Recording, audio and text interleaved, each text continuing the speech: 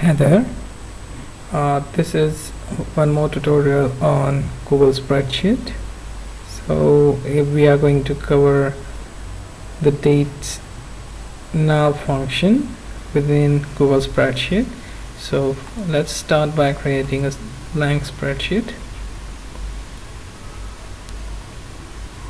Now whenever you are doing some of the documentation work, or say let's something like bookkeeping, or want to keep the exact date and time inside the spreadsheet, and in that case I suggest you to use this now function.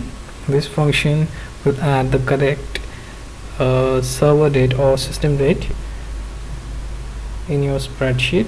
In case of Google, it will try to fetch the date from the local browser or from the server date from the Google itself.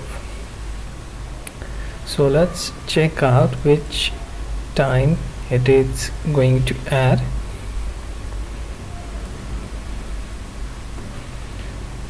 So what you have to do is type equal to, then type now, and then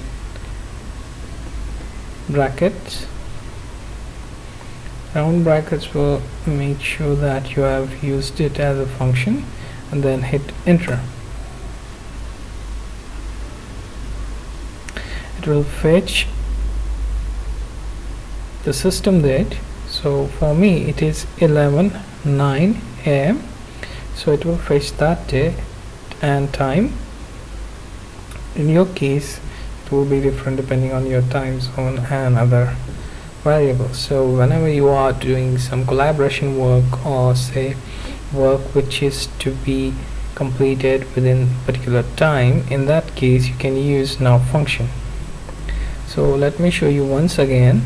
You can just select the cell, then type equal to, then type now, then make it a function and hit enter. There you go.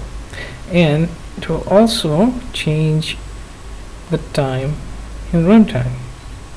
So it's not like that you make it at 11:09 and it will remain 11:09. So